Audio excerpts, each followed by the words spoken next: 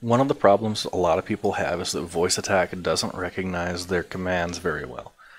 This all has to deal with the Windows speech recognition engine and how well you've trained it to recognize your voice. So there's ways you can do that, and you can actually run the tutorials multiple times. It just helps Windows get better and better.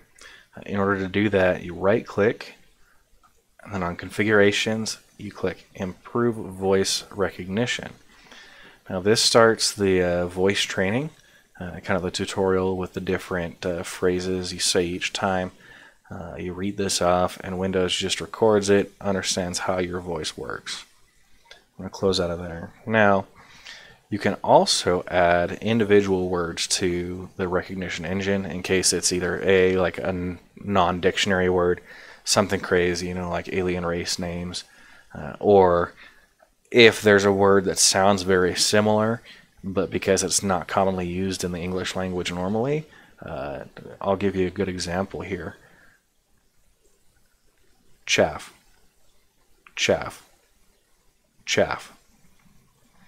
So when I say chaff, it sounds pretty clear what I'm saying, but Windows recognizes that as Jeff, mainly because chaff isn't a very common phrase.